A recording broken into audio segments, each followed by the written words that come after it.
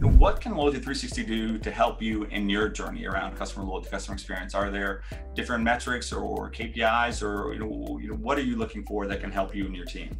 Look, I think it's a great question. I mean, look, we run our company on data, so big data, little data. And so any kind of data around these, what are great, metrics around CRM or AI or, just in general, just kind of being able to benchmark, ourselves, and I'm sure other CEOs would like that as well, is just knowing whether you're doing a good or bad job, around the data. I think the other area for me is really the networking with other CEOs and marketing leaders around how to get the most out of the technology stack, or ideas around the AI, or just new technologies coming down the road.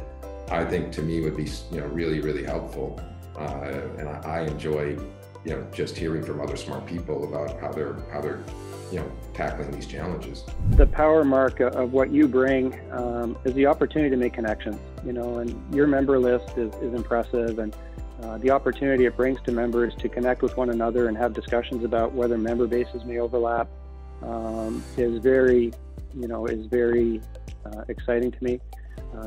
Because over time, consumers don't think about necessarily their experiences as unique. They'll think about experiences that may bring aggregate value to them.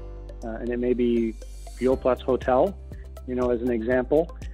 It may be fuel plus something else. It may be fuel plus convenience plus hotel plus rental car when things get back to normal. So I think as different loyalty ecosystems come forward, we'll start to see consumers looking for aggregation for convenience sake, or at least affiliation. So, I mean, that's the part, when you reached out to me, that I was excited about, and I hadn't had an opportunity to be exposed to what your organization was, but, I'm really, really excited to become a bigger part of it.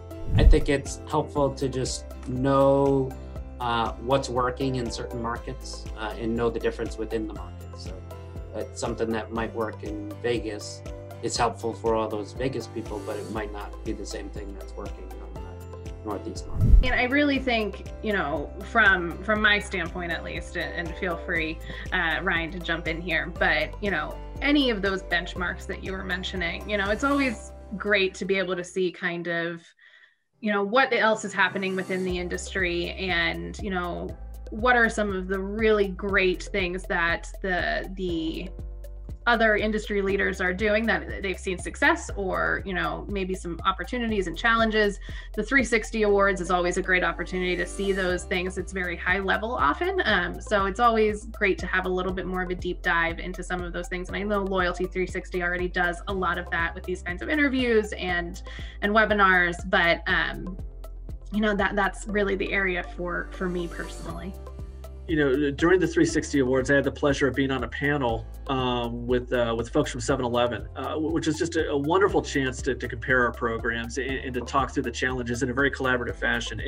And I think as program leaders that we have so much to learn from each other. And honestly, Loyalty360 is the only provider that I really know who has invested at such a rich level in the community, to be able to have these events and workshops and discussions. In the specific area that I would love to see is, would you ever consider pairing companies together with to informally work through an initiative? So, tackle this one. How would you approach this issue, or how do you approach, trying to grow membership, or to retain spend, or to move to a digital platform, or personalization, and see if either from a volunteer basis, or if you're trying to thrust it upon certain companies, could a company like mine work with 7-Eleven again and look at personalization, and go offline and maybe have a couple of weeks to come back with a point of view that could then be shared. So it's not so much, like in a panel setting where you may be more off the cuff, but there's really been some work around specific things that we all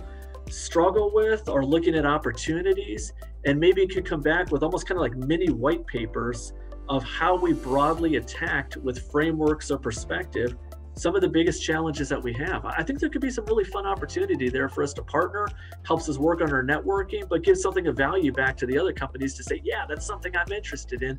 Let me see how they went about doing it. I think in general, just all of the insights that I hear from things like this, from interviews that you guys post online and a lot of your content, I think the best way that we can get better in any industry is to learn from other industries. Oftentimes people are very myopic about what they look at and their direct competitors.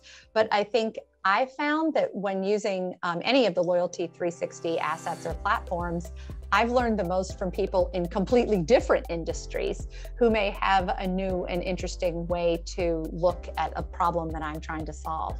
So I think ultimately just continuing to develop content like this and creating opportunities for marketing professionals or loyalty professionals to create or to connect and learn from each other is a great benefit.